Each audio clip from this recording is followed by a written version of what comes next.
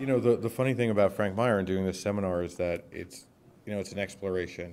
I would like to say that we have all the answers about his life and what had happened, and even some of the most simple questions about Frank Meier are still ones that are left to be answered, which is great, because hopefully people, going forward will continue to do research about him and his work and his life. So, I mean, compared to some of the other bartenders, I mean, thanks to Dave and Fernando, we know a lot about them. Even people, obviously Jerry Thomas, in the mid to late 1800s, we know a lot about his life. Frank Meier, worked in the 1900s, and he was a secretive person, and he lived in some very, very interesting times. So a lot of it is still us trying to figure out what it is. So today's discussion is almost, three people who've looked into this and kind of comparing notes. I don't know if we'll always agree, or we've maybe found different conflicting sources or opinions about his life. But there may even be fisticuffs. If we can only hope. But I think it's exciting. So without further ado, I guess we'll get into it. And of course, Philip Duff makes me say this, but download the app. The Wi-Fi code is up there if you need it. And afterwards, please rate the seminar. Like Uber, we want 5 stars, I guess, but whatever that means. But well, I guess really there aren't. Up until recently, I had not seen many photos of Frank Meier. Fernando has turned up in short order, I think, more photos than anybody ever thought existed about Frank Meier in the last couple of weeks in preparation for this. So this is often the most famous shot, the Ritz Paris. I got this one from the Ritz that they use. This is, we'll see in a little bit more photos of him, but here's all of our Twitter handles and everything. So I guess really let's talk a little bit about his early years. I mean, he's most famous for his time in France, but it seems from what Dave you found, he started his training in New York at the Hoffman House, which. Yeah, he came over he was born in Austria, part of the Austro-Hungarian Empire, the great empire that is no more of Eastern Europe, a very weird and cosmopolitan place. But he was born on April 3rd, 1884, as his Paris police file, which Fernando will tell us about much later, or somewhat later, as that tells us over and over again. And he was born in this little tiny town called Kirchberg, southeast Austria, really in the middle of like the Tyrol and the mountains, a kind of place where the people tend to be fairly self-sufficient and closed-mouthed to begin with. It's they're not Italians up there, they're pretty quiet. And he was one of these people. And in 1902, 1903, we don't know with what experience, but he was 18 years old. He comes to New York. And in New York, for 7 months, he works at the Hoffman House. The Hoffman House was the famous hotel bar in New York. It was on Broadway and 25th Street. The best bar in New York City history, certainly up until recent years. It's a very, very famous place. Had some of the most famous bartenders were there. Charlie Mahoney, their head bartender, wrote the book on bartending at the time. It was this absolutely luxurious place where you could easily spend $1 on a cocktail. Wow. At a time when cocktails were 2 for $0.25 in most places, scandalous oil paintings. Scandalous oil paintings of nymphs and satyrs playing around with a lot of pink flesh on display and all kinds of crazy stuff. But the interesting thing about this story is the fact that he got a job there at all. I mean, this was like it's like walking into the modern top hotel bar at the Nomad in New York and at 18 years old and getting a job somehow. So clearly he had some kind of hotel experience or something to get this job. He clearly knew enough English to lie his way into it, at least. And so he got this job, worked there for 7 months, which isn't a long time, but it's certainly long enough to know the ropes. And the things he would have learned there were all the standard popular drinks, martinis, Manhattans, old fashions, juleps still, especially at an old-fashioned place like that, fizzes, Ricky's, the new hot drink, the Mamie Taylor summer drink, at least if his 7 months included the summer. He would have learned the American bar gear, the strainers, the shakers, the lemon squeezers, all that kind of stuff. I mean, basically thorough education in the modern art of mixing drinks. In 7 months, I think at a top bar, I think you can learn that. If you don't learn that, you don't stay there for 7 months. I mean, you basically have to learn very fast. So clearly, he was a wide-awake young man who knew what he was doing. But in 1903, he packs up and, as far as we know, goes back to Europe. Yeah. And I guess, I mean, we're discussing a little bit in our preparation about even the basic fact of whether or not Frank Meier was Jewish. I mean, like, according, for the story, like, Talar had said that one of his ancestors was, so that... They said that, but we didn't found on our side something about it. The Paris police records during occupation by the Nazis did not mention this, and they were not very friendly to him, and I think that would have been something that would have come sent him to a camp and to death. So we don't know, but if he was Jewish, he wasn't very Jewish. Right. Yeah, that's the thing. He was not known. Yeah, he kept it quiet. He didn't go to synagogue. He did not go. So, he didn't keep kosher. Well, and then at the turn of the century, we have him, returning obviously to France a few years later. We have on the right is obviously World War I soldier. It's not Frank Meier, but somebody of that time. I guess at that point, did we see a lot of bartenders going to New York and then coming back to France, to use that American style, to introduce that American style of bartending to European customers? Well, the other bartender just as famous as him in Europe at the time was Harry Craddock, who was English, went to Cincinnati and then New York, worked, I believe, at the Holland House in New York, another one of these great hotel bars, and then went back and at Prohibition went and worked at the Savoy forever and kind of became the head of the English school of bartending. And he and Frank Meier were essentially the two European pillars of classic mixology at the time. Right. So I think there were other people who did it too. Yeah. It was pretty common.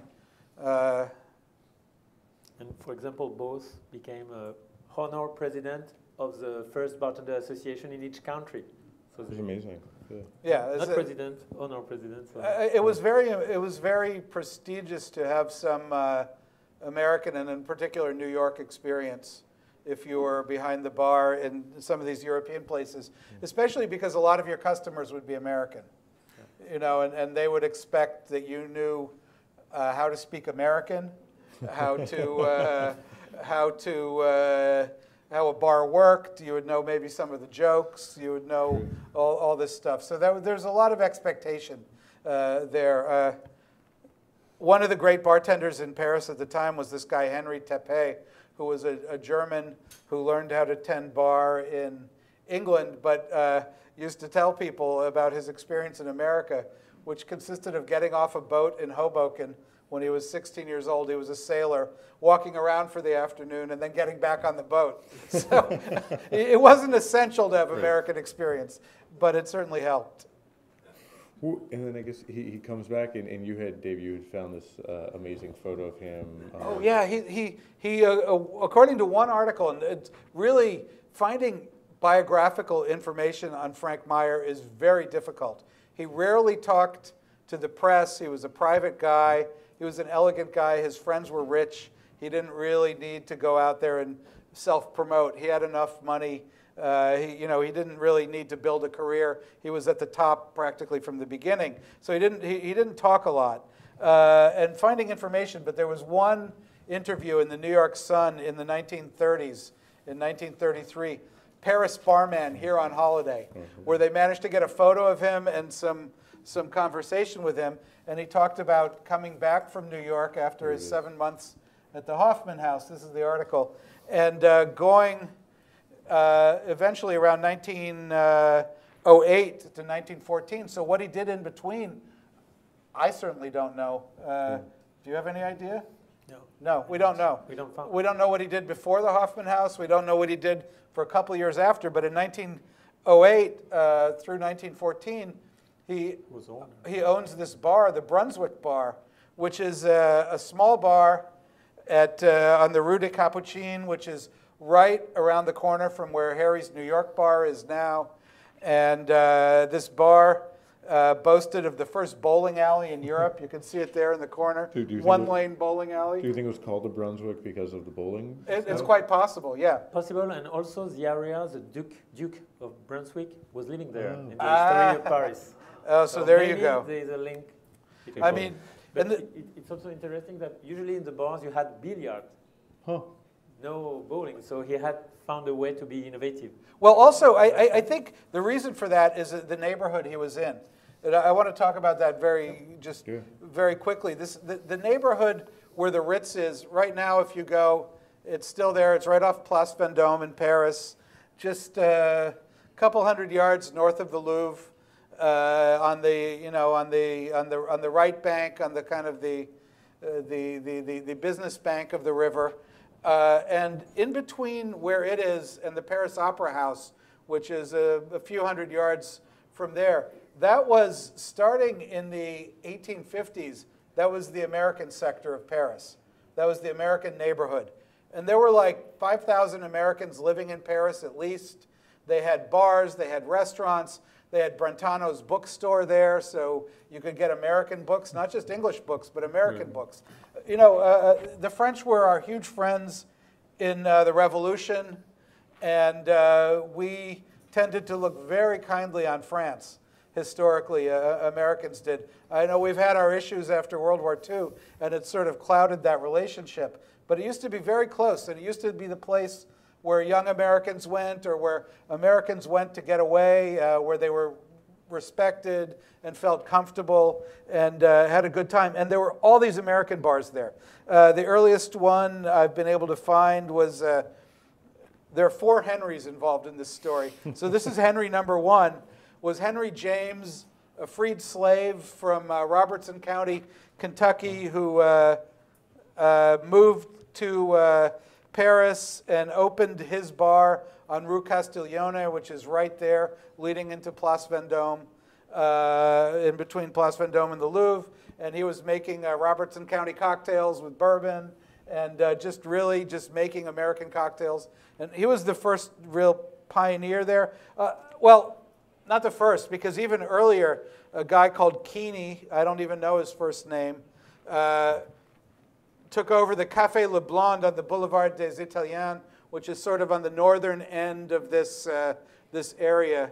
And the Café Le Blond had all the American drinks, all the timberdoodles, the punches, the smashes, the next juleps. Year's seminar. We'll do one on the timberdoodle. Yeah, it's going to be timberdoodle. Like that's going to be the drink of tales. 2017. Come back here. Will be the timberdoodle. First, we have to figure out what it is. But anyway, there are all these fancy American drinks. So Café Le Blond was very popular. It was open very late in the evening, and it had American drinks from 1849. So that's even earlier. 1865. On Rue Scribe, which is really right there, right around, also around the corner from where Harry's Bar, which is the last survivor now, along with the Ritz Bar, where that is. That had the Grand Café, which was an American bar. In sometime around 1870, a German named Henry Holzschuh, so not an American, founds an American bar at the Hotel Chatham, across the street from where Harry's Bar is on Rue Downeux. 1890, you get Henry Tepe, the guy who went to Hoboken for a few hours, has Henry's Bar, which became the American bar in Paris. Very, very popular place, very, very much loved. Finally, William Busby, mention him. Oh yeah, of course. Marguerite cocktail. Yeah. Another famous cocktail, William Boothby from San Francisco. From San Francisco, wrote a book, The World's Drinks, and he Which talks was very about avant-garde about the international recipes. Yeah. Yeah, and it was international recipes, and he had the Marguerite, which is a variation on the dry martini from Otto at Henry's Bar. Henry unfortunately jumped out of a window in 1918, so that was a problem. The fourth Henry is Milton Henry, a jockey, a winning jockey who took his winnings and did what athletes did always before they had sports associations to pay their retirement. And he opened a bar in Paris. He'd been a winning jockey in Europe. He was an American. Milton Henry and his wife, they bought a bar in New Jersey and shipped the furnishings over there to 5 Rue Daunou. And they called it the New York Bar, and sold hot dogs and cocktails, and it's still in operation now as Harry's New York Bar. Harry took it over in 1923. There were several other American bars. The last one I wanted to talk about is kind of the best one. It opens sometime around 1870. It's got 3 partners and a silent partner. The 3 partners are Piano Charlie Bullard, Big Ike Marsh, and Adam Worth. The silent partner is, God, I'm having a mental block. But he's the silent partner, so we don't have to worry about him. But the important thing about these 3 guys is their names sound a little shifty because they got their money, which was $500,000, by tunneling through the wall of the Boylston Bank in Boston in 1869, and took that $500,000 and took it to Paris and opened a bar. And over the next 4 or 5 years, that bar caused more trouble in Paris than anything you've ever heard of. There are always people getting shot in there. There are always people getting arrested. They're always tracking down international fugitives there. It was the shiftiest, most crazy-ass bar imaginable. It was called the Cosmopolitan, of course. Of course. And what it was the Cosmopolitan Association of International Crooks. And they're all drinking gin cocktails. The bartenders were American. Eventually, these guys sold to John Coney, who was English, but who had spent time in America. And this bar lasted for a long time, I believe, and it was very famous. Eventually Pinkertons caught up with the detectives caught up with the bank robbers, but these guys still kept going. Gin cocktails and brandy and soda flow unceasingly at this place, as one of the guys who was there said. And that's it's all like really right around the corner from where Harry's Bar is now. So this is like the world that the Brunswick Bar was in, where a guy who spent 7 months at the Hoffman House could put in a bowling alley and claim he's running an American bar. And this is the world, and that's right around the corner from the Ritz Bar, which we'll be talking about. Do we have a sense of what, I guess the Brunswick Bar would also be serving similar cocktails to... Yeah, it would be serving at this point Manhattans, martinis. There are very few European cocktails as of yet. They're mostly just making American drinks. Most of their clientele is American. Or English. Or English, yeah, exactly. The French who do come in tend to be sporty types, international types, who, they'll drink à l'américaine there. Yeah. If they want to drink French style, there are a million bars where they can do that and drink absinthe. I would imagine his signature drink, which you're enjoying today, the bee's knees, that comes later, I guess? I would think later. Probably later. We don't know what the very little information on the Brunswick Bar survives. Yeah, and even when it closed, Meier goes to World War I, right? He enlists, and I guess at that point maybe the bar closed. I don't know. And he served, obviously, in World War I, is able to come back. At that point, Well, he didn't just serve. Right. He signed up in August 1914, right when World War I started. He was in Morocco. He signed up in the French Foreign Legion. He was an Austrian citizen. And he was mustered out of the French Foreign Legion in January 1920. So that's 5 years. The Foreign Legion did not sit around in their barracks polishing their bayonets during World War I. You know, they hand-to-hand combat, trench warfare, mustard gas. They were in the middle of everything. They were at the Battle of Verdun. They were at every battle. So it's, I mean, it's pretty miraculous that he survived it all. Yeah. I mean, yeah, he never talked about it. And just after that, opening the Ritz. So. Yeah, I mean, I guess so. He comes back from the war. I mean, obviously in Paris is a great time of creativity. You have, you know, all of these amazing characters are there. You know, he already made a reputation in Paris to be able to be chosen by the Ritz after that. Yeah, the Brunswick bar must have been good. Yeah. You know, if he could get hired by the Ritz. Stopped 5 years. Yeah, also probably the 5 years in the Foreign Legion must have helped a little bit. well, and according to Colin Field, who's the head bartender at the Bar Hemingway at the Ritz now, he told me that Frank Meier was the first head bartender that the Ritz ever had. Like it was a job almost created for him. So it sort of shows how good he must have been for him to come in. This was a famous hotel already with celebrities, you know, and very well known. Yeah, I wonder if they didn't, you know, put in these new, because they put in 2 bars. Right. He was in charge of 2 bars in starting in like the early 20s. And I wonder if those weren't newly created to capitalize on prohibition in the Rue de US. Cambon bars, you know, one of them still exists. One of them is now where Bar Hemingway is. Yeah, it was only they reopened it, but it was they're just one is here, the other one is in front. So the one for the men only, and so women couldn't get in for a long time until she was a military. And in the ladies' bar, just in front, a man couldn't go without a lady. So it was really the ladies' bar was tiny. It was 15 feet by 15 feet, so 5 meters by 5 meters. Yeah. It was tiny. It was also known as the Black Hole of Calcutta, or the steam room, because it was so crowded. But because that's where everybody wanted to be. Yeah, It really was at the ladies' bar. That was where all the action was. That was where all the American film actresses went. That's where everybody drank champagne cocktails like crazy. You know, that was like the lively one. And then there was the men's bar. And that became the Bar Hemingway, right? The women's bar? Or? the women's bar became the Bar Hemingway. They expanded it, though, for the Bar Yeah. Hemingway. And across the hall was the other one.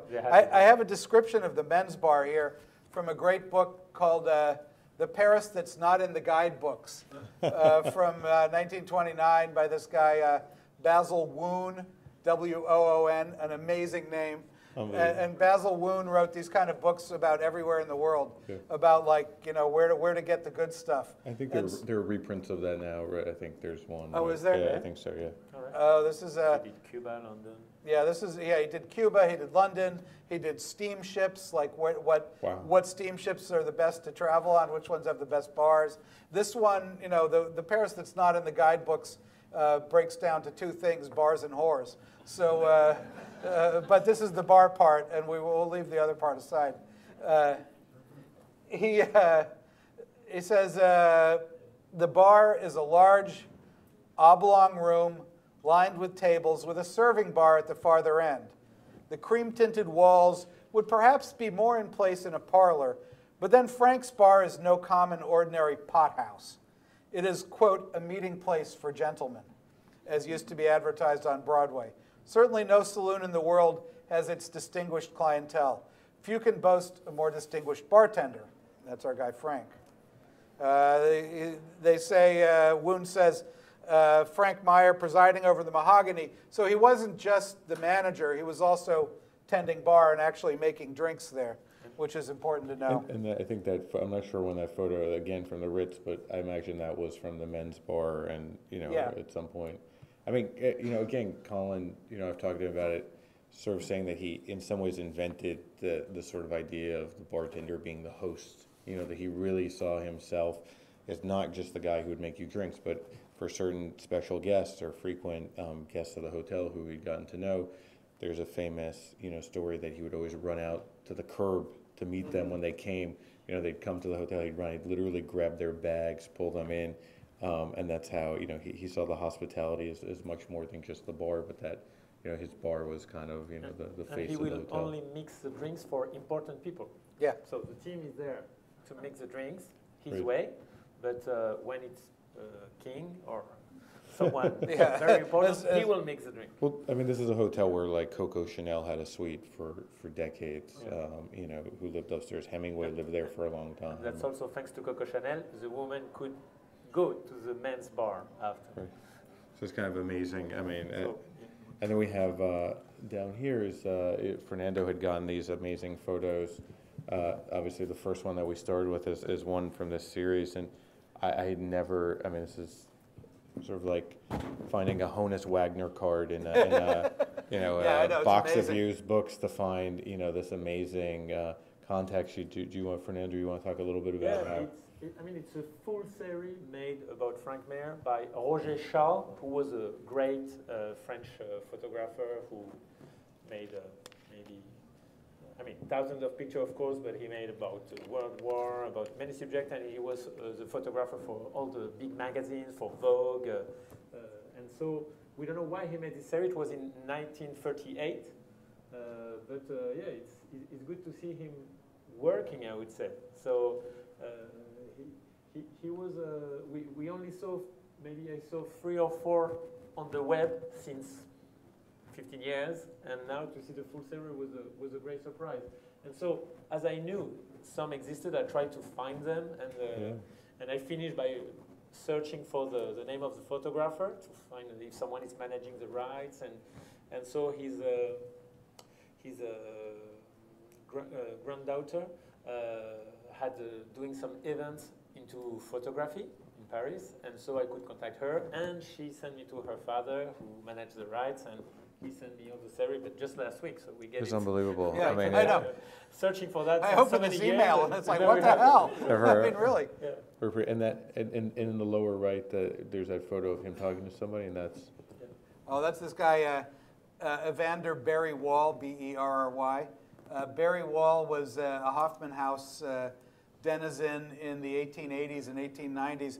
He was a dandy. He was like the flashiest dresser in New York, which took some doing back then because there was no income tax. You know, rich people dressed up, and boy did he dress up. He would change his suit like 3 times a day. And he eventually retired after Prohibition rolled around. After spending a checkered career as champagne salesman and rich playboy around town, he finally retired to Paris, and that's him. He died in 1938, so probably the last photo of him. You can barely see it here, but he's got a high wing collar, this really fairly extreme outfit on. Search on the web because It's pretty amazing the way he's dressed. And he was a real character. He wrote an amazing autobiography also called Neither Pest Nor Puritan, which is full of racy anecdotes about the rich and famous, and is pretty damned entertaining. He was a real character. So it's fun to see him. Clearly, you know, who knows, he might have known Frank from his Hoffman House days. I was going to say that sort of proves maybe the link between his time at the Hoffman House and here at the Ritz. I know it's an interesting. Yeah. Let me talk a little bit about Frank's character also here. You know, because he was so he was as our friend Basil Woon says, Meier has a speaking acquaintance with most of the great of the earth and has acted as guide and advisor to many whose names mean front page news. J.P. Morgan calls him by name, and he knows the favorite drink of every diplomat in Europe. All the fancy people came. If you were fancy, you could get into the bar. If you weren't fancy, you could get into the bar, you just wouldn't get served. It was one of those places. Like, they were extremely chilly. It was a cold bar. I mean, you know, cold to strangers. It was not a warm bar. The hospitality was very selective at the men's bar. At the ladies' bar, anything goes, but that's why the people like that one. As this says, his personality has little of servility in it, despite the fact that, as he will tell you, my clients are my God. Well, his clients are not the same as his customers. he'd choose his clients among his customers because the rest of them could go to hell. Little servility after 5 years in the Foreign Legion. Right. I kind of think that, he didn't really have to take anything from anybody and wasn't about to. So he just kind of went and did his thing. But as this says also, besides being the most courted, Frank is also the most feared man in Parisian society because people told him stuff. He was their bartender, of the bartender to the rich and the powerful, like the old banking families, the old moneyed landowners. Those people he was friendly with, and they would get to drinking and they'd talk to him a little, and then he'd keep those secrets. Which is maybe also, going back to his heritage, maybe some reason why his Jewish ancestors was sort of like a secret or not very well known, or in that because he was just so well connected to, who stays there. I mean, it's,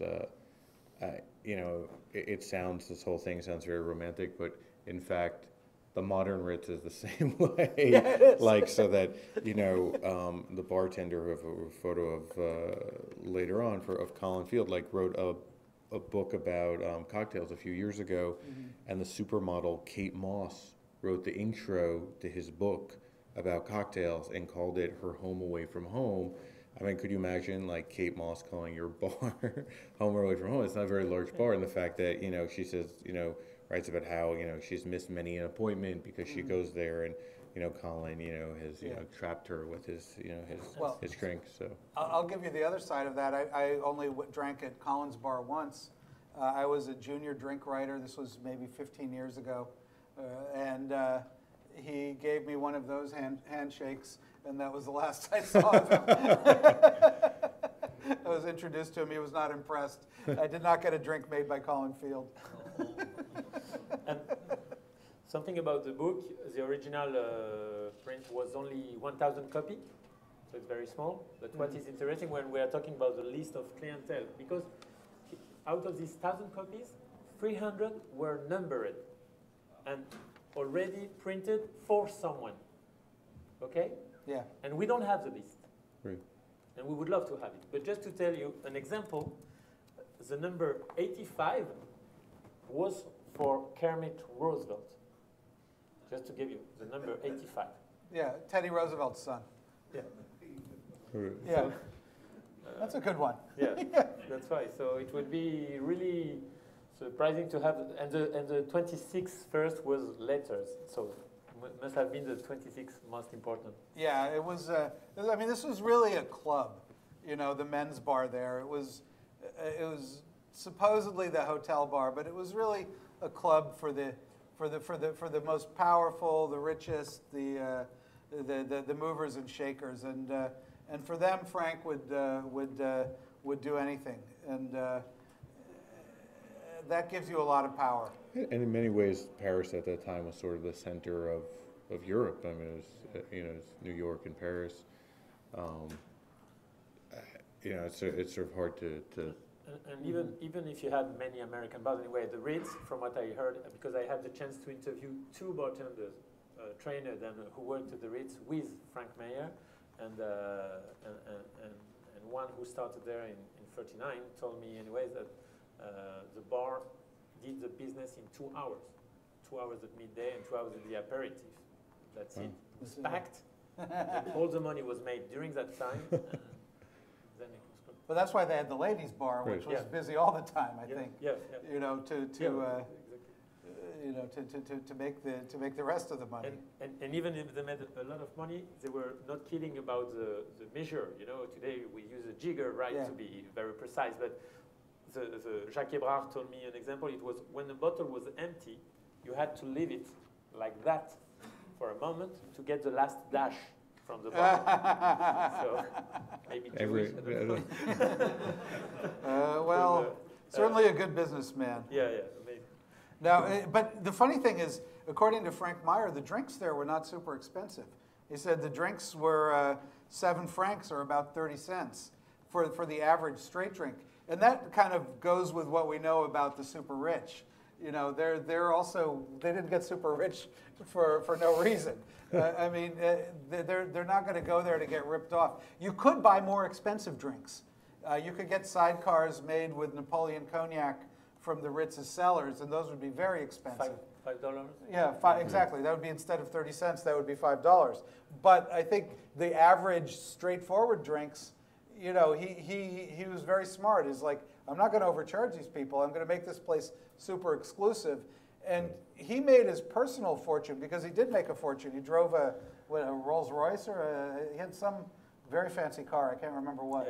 Yeah. But he made it selling lottery tickets and holding bets for people, which is what American bars had always done, like the Hoffman House. Billy Edwards, the Hoffman House bouncer, and Charlie Mahoney, the head bartender at the turn of the last century. These guys made a fortune off of holding stakes on bets. You know, somebody would bet on a sporting event, two different guys. They'd each pay their bet, and he'd hold on to the money until the bet was settled, and you know, until the event was over. Then he'd get a percentage. And Frank Meier made a lot of money. It's a good Vegas business. style. Yeah, it's so you basically, it's Vegas style. You're the house. You know, you get a percentage no matter who wins. Which also set him up very well for World War II. And we have Fernando was able, amazingly enough, to find his Gestapo police record, I guess, or from Vichy, France.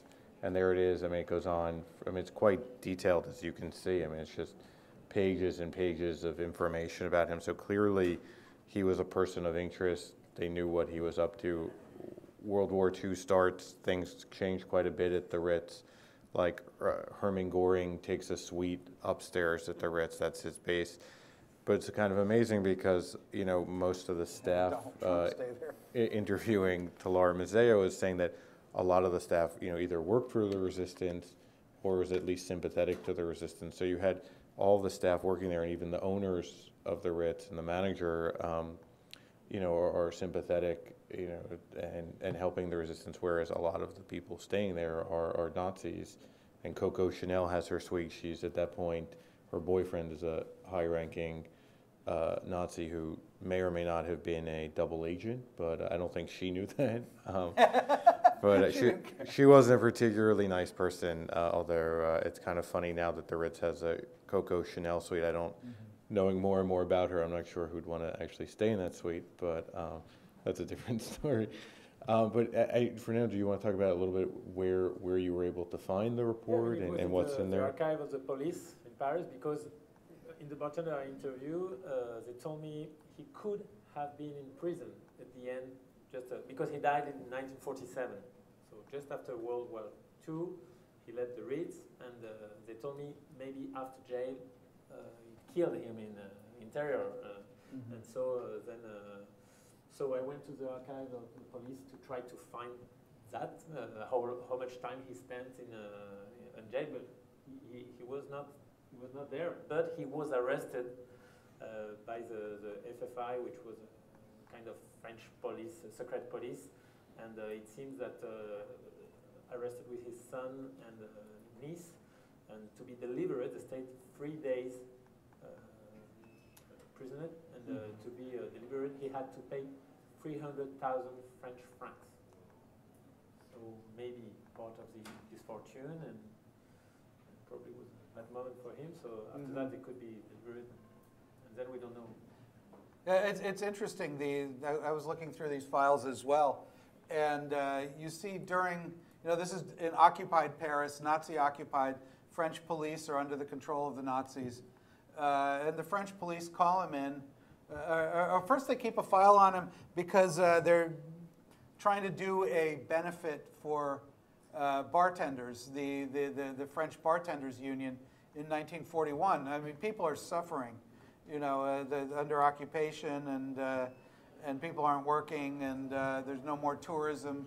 The Nazis, the only tourists you get are German soldiers, and they're not exactly going to be paying through the nose for anything. And so he and a couple other prominent bartenders try to put up this benefit, and the police are asked, you know, who are these guys? Obviously asked by the Germans, you know, and so the police do a little investigation of these bartenders, including Frank Meier, and they get a little bio of him. You know, he was German or Austrian, then naturalized in France in 1921, divorced. he head bartender of the Ritz forever, and then we have no problem with him.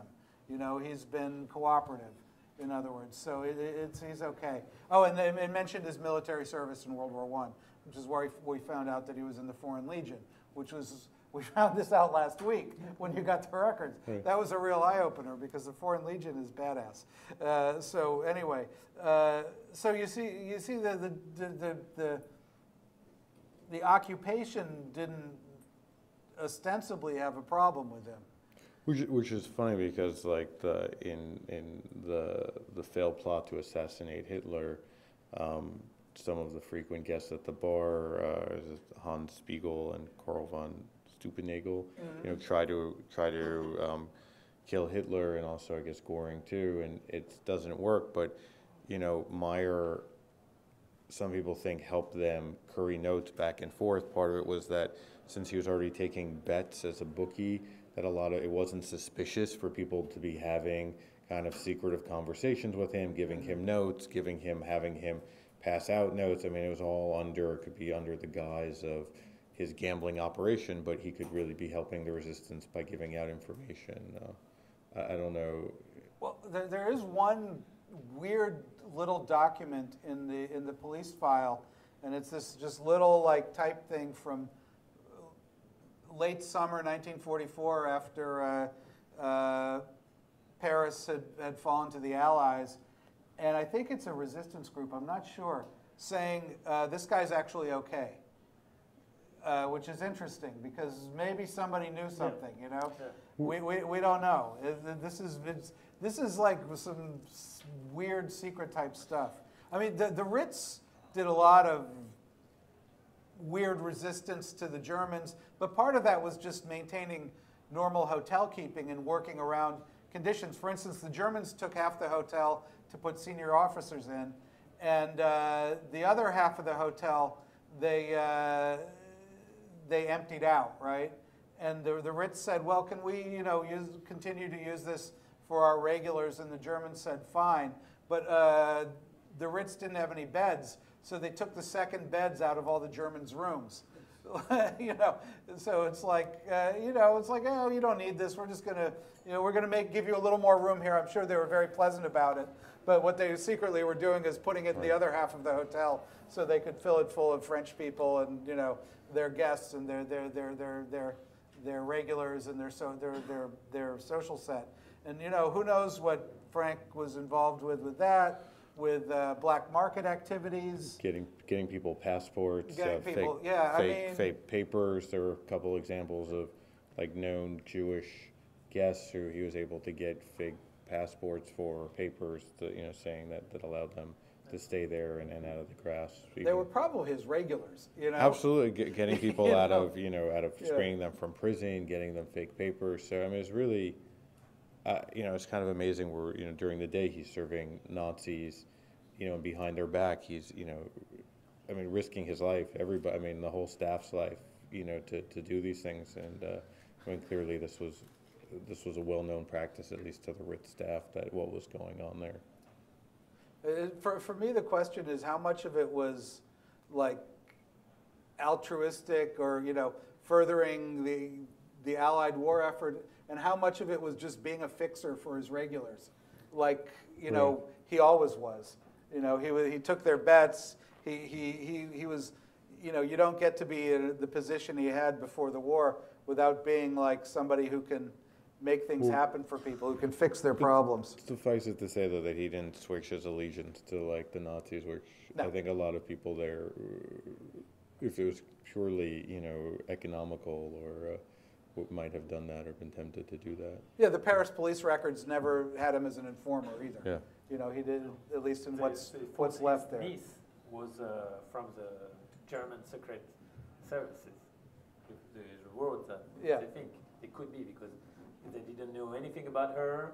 She was unemployed, and we didn't know where she gets the money from. Huh. Well, and then I guess, you know, we'll talk a little bit about his strengths at the Ritz. Obviously, there's the book, and it's kind of, I mean, the book is kind of amazing because it's not only recipes, but there's also all types of advice in the back that you would need for everyday life, including a whole chapter on like cleaning things like marble and all types of conversion charts. And I mean, can I read some yeah, of these please, quickly? sure. The back of the book, you get like alcohol, comparative strengths, antidotes for poisons, differences of time, like time zones around the world, nautical miles, converting those to regular ones. Very good for The size of the Earth, a map of the Earth with distances. I guess this was good for settling bar bets too. Yeah, at the exactly. time. Pressure, comparative temperatures and measures, weights and measures, and many pages of those. Useful information. What is a horsepower? I think one is picking blood out of like fabric, if I remember correctly. Yeah. Lots on horse racing, like little history of the turf. It's kind of the classic, like a bunch of guys hanging around in a bar, before we had smartphones. Like Absolutely. what comes up? It's like Absolutely. we got questions. Who's going to settle my bet here? Well, and amazingly enough, like, through the recipes, like for the ones that he created, he puts his like little initials, his Art Deco initials, and that's how we know that the bee's knees was his, or at least he claimed it. But there aren't a ton of other ones that he claims, right? I mean, it's just a handful of drinks. Yeah. Yeah, it's maybe 10% of the drinks in the book. The rest are mostly pretty standard. The drinks he invented, I don't think other than the bee's knees, there's any of them that are hugely popular today. And that one's not even hugely popular, it's just really good. The Olympic could be Did those come out? I think that people have them, right? They're all, yeah. But we're people. Oh. We don't have them. Well, the Olympic could have been the second classic one, but the name... It was a sidecar with orange juice. and he called it the Olympic. Olympic, which Now- maybe in a couple of weeks would be a good one. Some people said that the sidecar was invented there at the Ritz, but he doesn't claim it. But it was certainly, I think, perfected there. It was really the specialty, his specialty. They made it with old cognac from the cellars. The sidecar is a weird drink. If you ever drink these, if you make them as most bars do today, with VS cognac, with just the standard mixing grade, it doesn't taste like much. You get like Cointreau, you get orange, you get maybe a hint of brandy in the back, and it's not a very exciting drink, and it sort of missed the boat in the cocktail revival. Nobody's like running around yelling about sidecars and making sidecar T-shirts. Again, and all that 2017, but the year is like. we hope. But I think the secret is what Frank knew is you have to make it with old cognac. VSOP cognac back then would have been a minimum of 10 years old. It was between 10 and 20, and that's just VSOP. And the older ones were older than that, and then that concentration of flavor, suddenly you taste the brandy, and that's what he was famous for, was using very expensive old brandy from the cellars there. And the story about that is Lucius Bib, Bib. Lucius Bib in 1946 in the Stoke Club Bar book, he talks about it, saying the sidecar was made in 1923 with 1865 Grand Champagne cognac. All right. So Which this was would the make- $5. Garçon. And in the early 2000s, so with Colin, when he had the book from the Store Club and he found that, he went to the cellar and they still have in stock 1865 Amazing. vintage from the Covert Ritz in the cellar. Yes. And Phenomenal. that's when he started making a this ultra premium drink. sidecar again. Yeah. Ooh, it's But also- that's a drink where it actually makes a difference, I Yeah. think. well, and also- Many drinks it doesn't. Pre-phylloxera cognac. I was going to say it would make sense because phylloxera obviously decimates vineyards all across France, Europe, and really you wouldn't have cognac for, new cognac anyway, young cognac 20, 30 years. Most I mean, because hectares is okay for you? Yeah, sure. Yeah, and before the we'll have to look phylloxera in. in cognac area, the vineyard was 280,000 hectares, and in 20 years it went down to 40,000. So we really went to a period that almost we thought cognac would be finished, and then it was saved thanks to American Vineyard. They were rootstock from Texas, which was immune to the aphid, the phylloxera. But you see, it's from 280,000 to 40,000. So that's where the myth also of cognac and prestige probably went up again.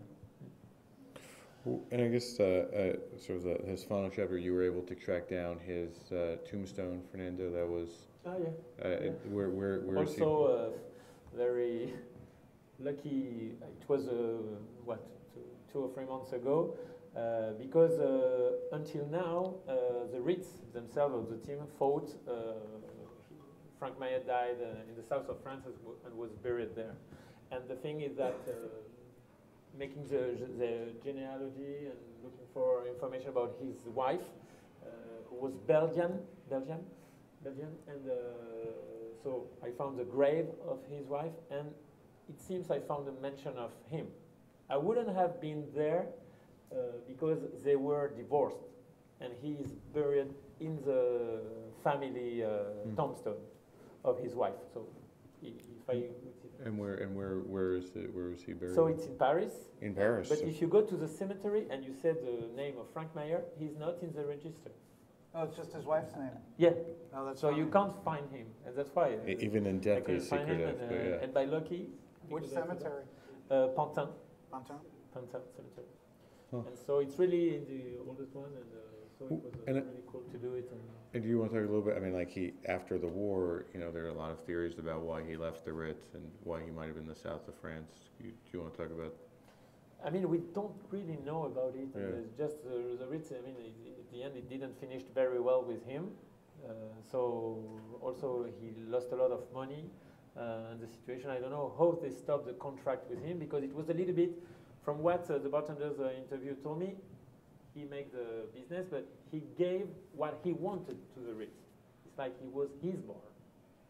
And this was the problem for the Ritz. I remember, Dave, like you in that. I think it was that article, right? In the Sun article, it says that he had a stake of the profits.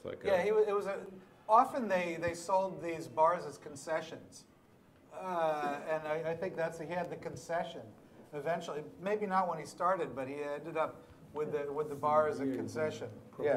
Proprietor. Yeah. And so just like you see in hotels today where they sell out the restaurants often in the bars, so you get Randy Gerber's whiskey bar in so and so such and such hotel. It's not owned by the hotel. It's not part of the hotel. He seemed to have the Ritz bars as his own concession. So all the profits went to Frank Meier. He got his son enrolled in a very fancy golf club there in 1938, and some of the aristocratic members were not happy to have the son of a bartender there among them. These are the people even fancier than the people who hung out at the Ritz. There was another level. There are levels of French society, and this was the highest level. And some of those people were not amused at all to have this kid in there. But clearly he could afford it, and he saw himself as sort of as a society figure. He was always very well dressed. He had big fancy overcoats with big fur collars, that all kind of thing. He drove, I think it was a Bentley, I can't remember. He drove a very fancy car, or was driven in a very fancy car to work every morning. You pick up from gossip columns in old newspapers little pieces of information like that. Nothing systematic, because he wouldn't really talk to people. There's just a lot of gossip about him because he was an interesting figure because of his success and the impossibility of getting a drink in his bar unless you were somebody. Well, and there's one theory that like during the war that he was possibly sort of either double billing or billing where like he was telling guests to pay him, put in a London account when they, I guess, would settle up their monthly bar tab, that he would tell them to pay into a London bank and not to the Ritz. And then, that's one theory, at least that's Colin Field's theory, who's the current head bartender, that, he was somehow ripping off the Ritz, and here's a photo of Colin up there and in the bar Hemingway, and that, that it was somehow found out and that he was chased out after the war when it was revealed that And doing the research about this seminar, because he had a son, and his son died in '79, so I thought, well, we would never know anything. And I discovered he has a granddaughter alive, but I haven't been able to locate her. Yeah. I went to the latest address known in Paris. The problem, she moved like 10 years ago. She's around 80, so difficult to find her for the moment. She's still alive, but well. I mean, sort of, and then you know what you were saying, that a lot of people thought that he had gone to the south of France. He sort of maybe turned up there at a certain point. But again, I mean, it's... But from where she was leading, I can tell you, it seems that she was not very rich anymore. Right. Yeah. At some point. Yeah, I don't, you know... We don't know, do you know what his son did? No. I mean, we learned that he was working in a airway. For me, the bartenders I interviewed, they told me he was in a bank, working in a bank in England. Okay. So that's why I thought I would never find him also. No. Yeah, his son turns up in the police files also after the war. The post-war authorities seemed less happy with the activities of the son during the war. Yeah. It seems like he might have been an informer and might have been a collaborator, where Frank somehow managed to be safe on both sides. So that's interesting too. Yeah, it's very interesting. I mean, maybe that's why he went to England. Yep. We don't know. And there's no, I mean, whether or not the double billing, it seems, even if that was happening, the Ritz probably wouldn't have charged him because they wouldn't want that scandal. So it's such a secretive place after all, and you know, who knows? So I mean, it's just one theory. I mean, so much of his life is still, still we don't know. I mean, what we do know is now that this is actually the Ritz just reopened. It's now owned by the Al Fayed family, who owns Harrods in London. Princess Diana was her last night was spent there. Her terrible accident was leaving the Ritz. They closed for several years, where Colin was sort of an itinerant bartender traveling around. He was here at Tales of the Cocktail a couple of years ago for a seminar, sort of on retainer, making drinks on airplanes and hotels around the world for their customers, going to making drinks for all of their famous customers. And he was in New York a couple of years ago, making drinks. I forgot for what celebrity's daughter. It was, you know, some crazy wedding that he was involved in. A hell of a life. It was kind of an amazing life. This is now the Bar Hemingway just reopened. It was named the Bar Hemingway in 1994. Obviously, the Hemingway connection after World War II. Hemingway was a huge fan of the Ritz, had lived there, or had spent enough time there, as well as Marcel Proust, another famous writer, had lived at the Ritz. But Hemingway, you know, the British had sort of taken the hotel back from the Nazis. Hemingway marches in, kicks out the British, and claimed that he had liberated the Ritz. You know, started drinking all the champagne in the cellars immediately. That's all true.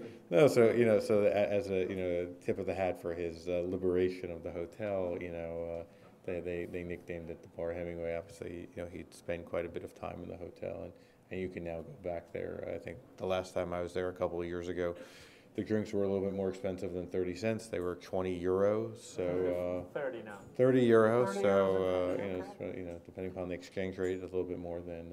Well, you can't do what Frank did and just not serve people. Yeah. So you have to do the other way of keeping the riffraff out. Well, I guess I think that sort of takes us to that conclusion. Our we have time for questions. Well, I wanted to talk just a little bit about his influence, if possible. Yeah, absolutely. One of the things that is interesting about his book is it's illustrated with little line drawings of bar gear. And you see in those photographs of him mixing drinks, he used a very particular kind of bar gear. And I think he really set the tone, because this became that style of cocktail shaker he used. It's two cups. One of them is like a little knob that fits inside the longer bottom, two-piece shaker, made by Christoffel, the great French silversmith. And he really was the flagship for this. And his line drawings are all of Christoffel stuff in here. Yeah, and it's spoons, and strainers, etc. And if you collect this vintage bar gear, you know this is the best stuff ever made, really. I mean, the most beautiful here's some of it up there. bar gear. That's a The a shaker. picture of the shaker. It's a little dark, but you get the sense. And it really kind of set the tone for what you use in a nice bar. When I first met Salvatore Calabrese, the great fancy Italo-English bartender who, as he will be the first to tell you, has made many drinks for the royal family in London, and is just an all-around character and a very elegant drink mixer. He was using, at the time, he was using Christoffel shakers.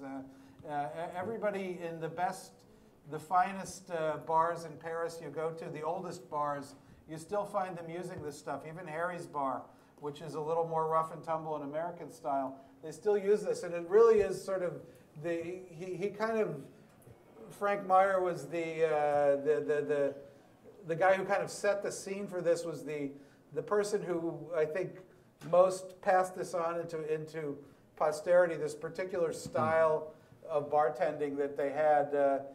You mix the drinks not in the mixing glass, you mix it in a beaker, you mix you use these big heavy long spoons with flat ends that you can muddle things with, these Christoffel style spoons.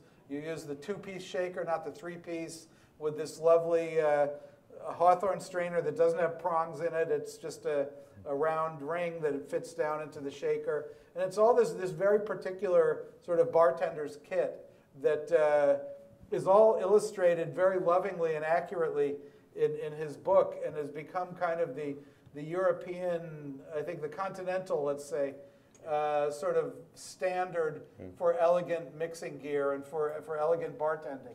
And I mean, this is stuff that... Important enough that it's on the cover too. I mean, obviously the shaker is there in yellow. You can see it in the glass. So. Yeah, it's a little hard to see from here, but it's all on the cover,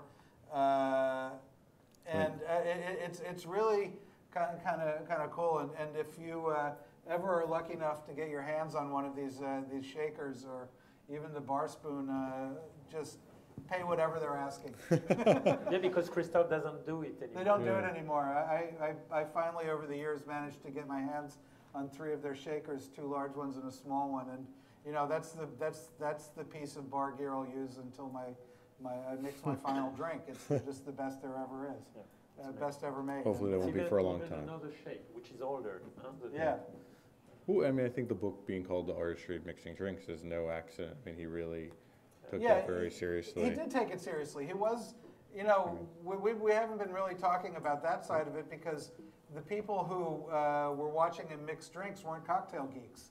You know, they were industrialists and landowners and celebrities of various sorts. So we don't have like really great descriptions of him mixing, but when you do come across him in like newspapers from the 1930s, people discussing him, it's often with a drink recipe there, or you know, somebody talking about it, how great his drinks were. Partly, I think, because if you could actually get one, that meant you were somebody, you know. So of course it's good, but I think he really did take it seriously. And what I like is because it's 1936, is the recipe are divided in cocktails and mixed drinks, saying that a mixed drink is something you build straight in the glass, and the cocktail is stirred or shaken because no blender was used.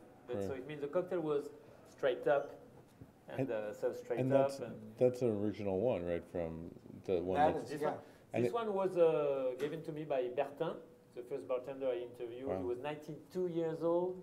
I interviewed him in 1999. And he worked at... So I was young. And he worked at the Ritz for a long time, Bertin. Yeah, he started in 1923 and worked 49 years at the Ritz. So this one is really the exemplar that was at the bar of the Ritz. Amazing. So and some problems, and that's cool. I mean, I think it's also interesting that it's in English. I mean, we didn't really discuss that, but the fact that, I mean, he's working in a hotel in Paris, but the whole book is in English. I mean, even the first... He knew his clientele. He knew his clientele. I mean, who was coming there every, you know, even then, rich people from around the world would read English. So, I mean, it's kind of amazing that it wasn't in French when you think about it. I mean, as a mixologist, one of my favorite cocktails is one of his own in here that nobody really makes anymore, but it's this spectacularly simple, delicious drink called the Pompadour, which is juice of a quarter lemon, so, you know, maybe a little shy of a half ounce of juice, maybe a third of an ounce of juice, something like that. And then it's half St. James rum, so Martinique rum. You use an aged one, and half Pompadour, which he explains, and it's a Pinot de Charente, and for sweetness. And it's this simple 3-ingredient drink that is just so delicious and cool. I actually use lime juice in it, maybe a little more than he said, because the Pinot is very sweet. But it's just, you know, half and half of these two simple ingredients, both very French. You know, Martinique rum is as French as you can get. Martinique is a part of France. And even for the bartenders in France, until the 60s, to say, white rum was Cuban style, and aged rum was Martinique. Yeah, and this was St. James, an old producer and a good one, and yeah, you know, it's a couple years old. Just to say, today it's not what it was, but in 1887, when Charlie Paul, in his cocktail book in 1887 in London, St. James was doing already 16 years old rum. So, yeah, and you knew he had good old rum, and the Pinot de Charente, nobody ever uses that in cocktails. No. And it's such a, and this is like this rare, really creative touch for a simple drink using unusual ingredients that's absolutely delicious, and you make it, and you're like, where the hell did this come from? And you know, it's one of those things. It's like having a drink from Constante at the Floridita. In Cuba, if you ever mix any of the old Floridita recipes, they're all startlingly good. And this is one of those that's like, okay, this guy, you know, he actually knew what he was doing. It's not just that he was, you know, wiping the bums of a very fastidious and rich clientele. He knew how to tend bar. He knew how to mix drinks. And the recipe, many of his creations are so simple. Yeah, I mean, it's so absolutely. purist approach. And I think in that sense that Colin is a real following the same absolutely. line. I mean, I think if you go to the bar Hemingway now and you expect, you know, fanciful, you know, 10-ingredient drinks, that's not what you're going to find. And the ones that he invented himself, a lot of them are very, very simple, very, you know, takeaways, if anything, almost understated, given their astronomical price. Which is kind of interesting. But thank you all so much for attending. Thank you for the panelists, all your research. And if you do feedback, you get a chance to win a conga shaker. Thank you so much. Thank you.